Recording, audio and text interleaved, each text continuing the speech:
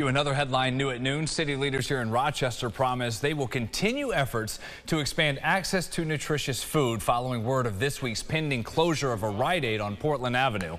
Mayor Malik Evans, along with other officials, unveiled the Healthy Food Grant program.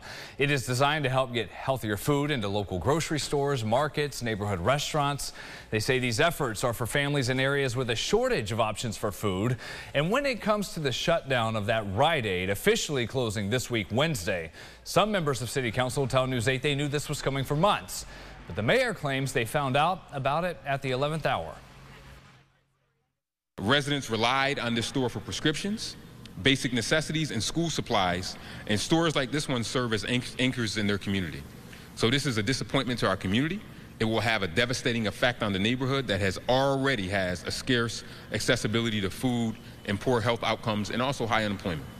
A spokesperson for Rite Aid says the closure here is due to several factors, including business conditions, lease and rent, as well as performance of the store.